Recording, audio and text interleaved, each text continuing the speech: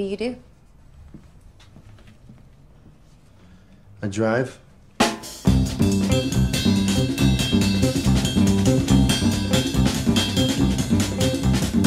The roar of the engine, the squeal of the tires, the thrill of the chase. Not much can compare to an expertly crafted car chase, whether it's among the peaks and valleys of the streets of San Francisco, through the bowels of New York City, or the barren wasteland of the Fury Road. Nothing grips you quite like cars tearing across the pavement with one goal in mind: the chase. For the Cinematropolis, I'm Zachary Burns, and if you haven't guessed it by now, this installment is all about the car chase. So buckle up. Oh my goodness, I am so sorry. Because it's time for the character-driven car chase.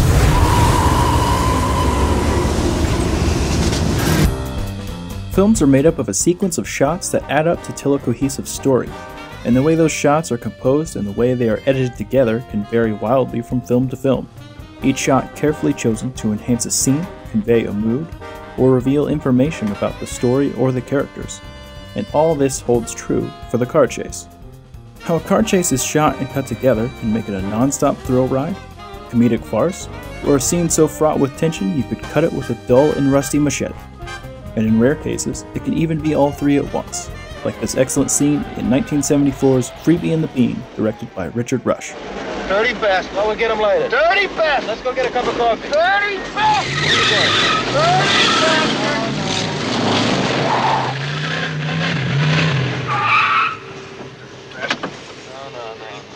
No.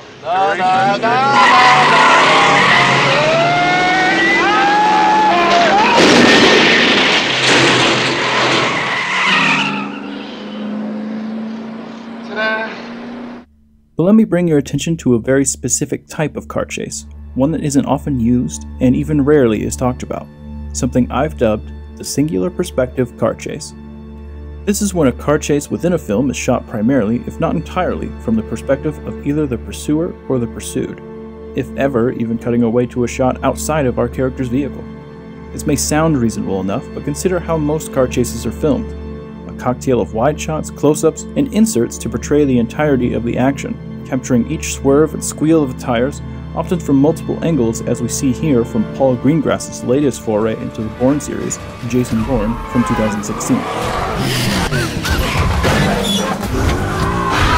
Though perhaps a little blandly titled, this car chase is no less thrilling and effective in its execution. However, this is precisely the kind of car chase we expect to see in a film, one that focuses on the thrill, the excitement, and the impressive driving. A perfect example of a car chase with a singular perspective can be found in J.C. Chandor's film from 2014, A Most Violent Year.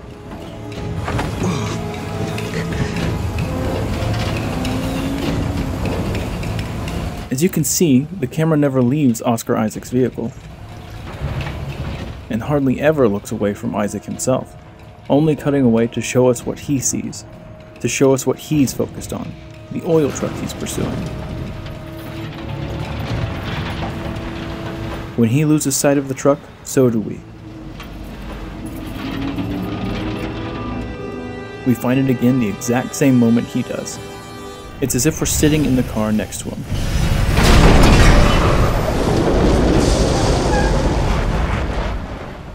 Another example of this style of car chase comes from the Coen brothers' darkly comedic but often tragic Fargo from 1996.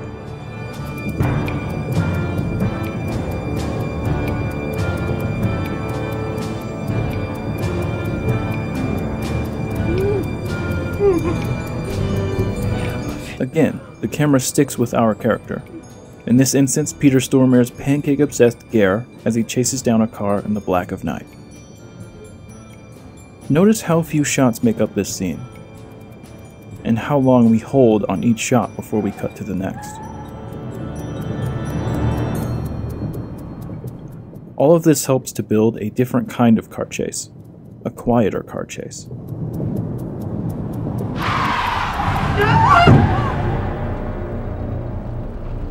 One more example I want to bring up is the opening getaway scene from Nicholas Winding Refn's Drive from 2011.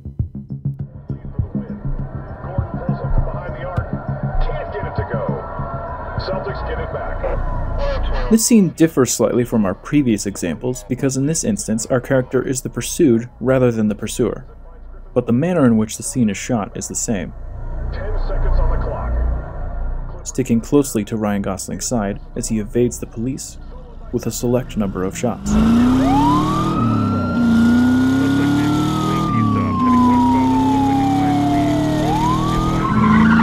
While all three of these films are wildly different from each other, they are also focused in the same way. As their plots intricately twist along, these films are more interested in the characters that inhabit them, and their respective car chases reflect that. By choosing the singular perspective, the filmmakers emphasize their characters over the car chase itself. Rather than a thrilling spectacle, the audience is served a dish of quiet tension. We feel what each of these characters feel as they feel it. Determined yet anxious in the case of Oscar Isaac, complete focus with a little confusion at the end for Peter Stormare, and calm collected tension with Ryan Gosling. The singular perspective car chase creates a more intimate experience for the audience and the characters, because they're experiencing the same things at the same time, from the same perspective. It's not a technique that's appropriate for every film with a car chase.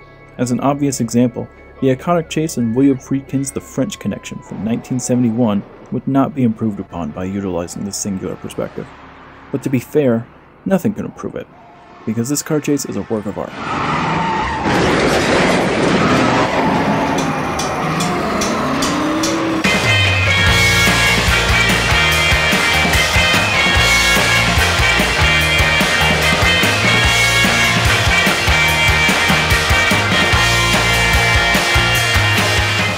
Car chases, like films, come in all shapes and sizes, some big, some small, some bombastic, and others understated. But like everything else in filmmaking, they're a tool to help tell a story. And no two stories are exactly alike, so neither should our car chases.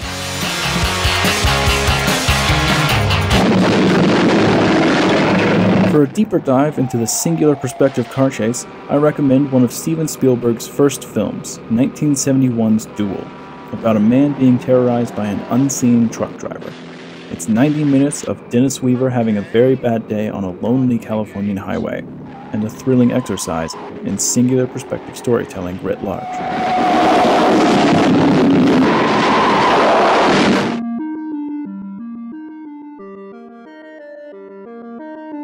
My name is Zachary Burns, the writer and video editor for this essay. This video was produced by our editor Caleb Masters and the Cinematropolis, your source for thoughtful conversations about classic and independent film. Continue the conversation on our website, thecinematropolis.com. For more thoughts and conversations about film, consider checking out our other recent video essays and be sure to subscribe so you never miss the latest from the Cinematropolis. And if you're feeling friendly, you can connect with us on Facebook, Twitter, and Instagram.